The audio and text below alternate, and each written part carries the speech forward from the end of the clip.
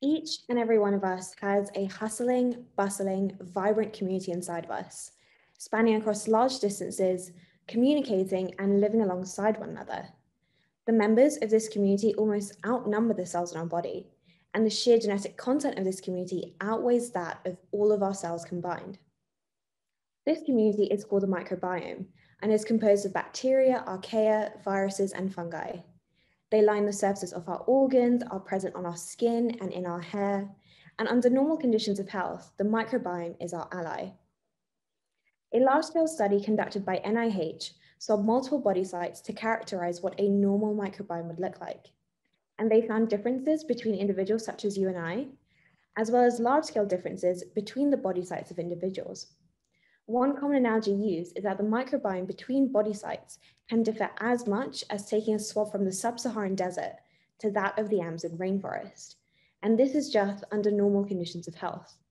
This diverse and dynamic community is disrupted in disease. And this is where my project comes in. I am focusing on characterizing the lung microbiome of non-small cell lung cancer, the largest subgroup of lung cancer. I'm using a unique data set in which I'm able to sequence the microbes present within a tumor as well as its surrounding tissue. I'm also able to sequence multiple regions within a tumor, whereas historically only a single region would have been sampled and drawn conclusions from. This is quite similar to stating that the characteristics of everyone on this Zoom call represents the population of London, for example.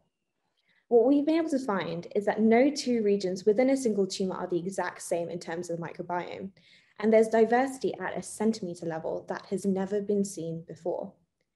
We're also able to take samples from treatment and recurrence to see how the microbiome changes throughout the patient's lifetime.